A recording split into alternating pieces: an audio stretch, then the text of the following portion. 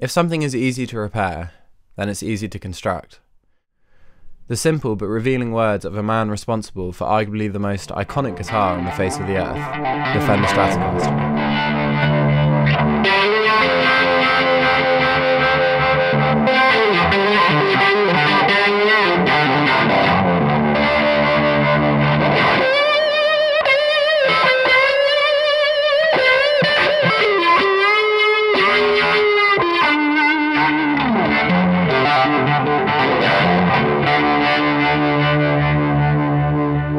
Hey guys, Sam here, welcome back to the channel. I hope you're all keeping well. In today's video I'm going to be talking about why, at least in my opinion, the Stratocaster is the greatest guitar ever made. As always guys, if you do enjoy the video, I'd really appreciate a like and subscribe. Subscribing really helps me out because it allows me to continue making videos, continue doing what I love, and fundamentally hopefully provide you with some content that you find interesting. Now with that being said, let's get back into the video. I hope you guys enjoy. So first, a little bit of history. In the spring of 1954, after years of development, the Fender Stratocaster was released into the US market, becoming their flagship model alongside their much simpler, less refined Telecaster.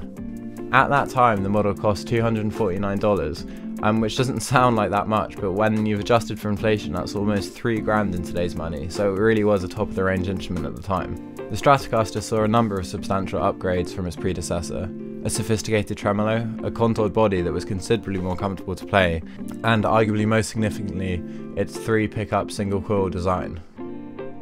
Since its release, it's become the primary axe for just a ridiculous amount of guitarists, likes of Hendrix, David Gilmour, Stevie Ray Vaughan, Eric Clapton, Jeff Beck, John Frusciante. I mean, the list just goes on and on and on and on. So for the rest of the video, I'm going to be talking about why I, and I think probably a lot of the people I've just mentioned on that list, decide to play and pick up the Stratocaster almost every single day. So firstly, and most importantly, I suppose it's tone.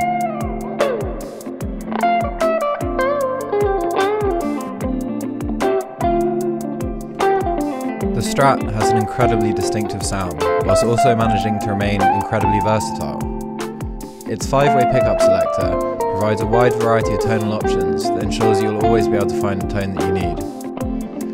The single coils found on the Strat are low output in comparison to a typical humbucker or a P90 that you might find on a Gibson Les Paul, for example. This gives the instrument a really beautiful, chimey, uncompressed tone. By uncompressed, I mean that the pickups are incredibly dynamically responsive. Basically, the difference between playing quietly and loudly is very pronounced. With a bit of a risk of sounding pretentious, I find that this makes the experience of playing the instrument very intimate and expressive.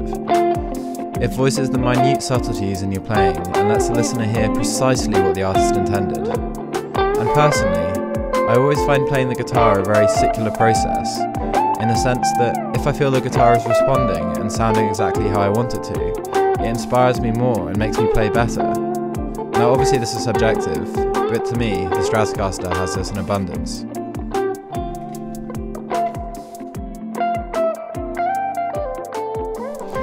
Okay, so pretentious section over, and now on to another reason why Leo Fender really hit the dynamite with this design. Going back to the quote I used at the start of this video, if something is easy to repair, it's easy to construct. I really think the beauty of the Stratocaster comes from its simplicity. The construction is simple and reliable, so things very rarely go wrong on the guitar, but even if they were to go wrong, pretty much every single part of the instrument could be replaced in under 15 minutes. It's a working musician's dream. I mean, from a personal point of view, I've been taking apart and putting back together Strats since I was about 14. At that level of experience, I would never dream of taking apart a Les Paul or a 335 style guitar. You need to be an experienced luthier to even get the neck off, but that's not the case at all with the Stratocaster. This is really great because it fundamentally gives you the ability to repair and maintain your instrument at home without needing to take it to a luthier. This of course also means that it's incredibly customizable. Its popularity and its simplicity mean that there's a massive selection of aftermarket parts that you can buy for your guitar, both made by Fender and by third parties. You can buy a new neck, you can buy new pickups, you can buy new hardware, you could even buy an entire new body if you wanted to. This is somewhat true with other designs, but the Strat's simplicity in its bolt-on neck, alongside with its popularity, means that there's no other model that can get close to it in this regard.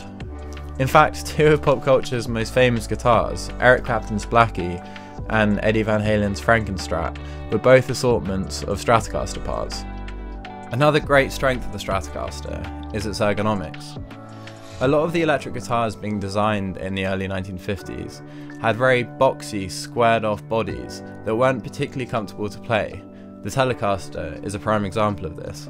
This was essentially because guitar manufacturers at the time were used to designing acoustic guitars, which of course have to have big squared-off bodies to maximise the size of the internal sound chamber. It wasn't until a guitarist by the name of Rex Gallion suggested to Leo Fender that a solid body guitar doesn't need to have squared off edges, that the sleek, comfortable contours of the Stratocaster were first drawn up. Some 70 years later, and the Stratocaster is still one of, if not the most comfortable guitar on the market. And it's not just the contouring that makes it comfortable. Its lightweight construction, generally consisting of a maple neck and an older body, makes it a really popular choice for gigging musicians that play stood up for long durations. The Stratocaster comes in on average at about 3.6 kilograms, which is considerably lighter than something like a Les Paul that normally weighs in the region of about 5 to 5.5 kilograms. In fact, I actually have a Les Paul Junior, and I absolutely love the way it sounds, I love the way it plays, but it's just so cumbersome and heavy. And despite how great it sounds, I would almost always pick up a Strat instead of my Les Paul in any situation where I have to stand up for a long period of time. Anyway guys, that pretty much brings us to the end of the video. All around, I just feel like the Stratocaster is an exceptional instrument that has inspired and will continue to inspire thousands, if not millions of players. As always guys, feel free to leave a comment if you like. Do you love Stratocasters? Do you hate them? Did you like this video? Did you hate it? Whatever your opinions are, I would really love to hear them down in the comments below. Thank you so much for watching, look after yourself, and I'll see you in the next one.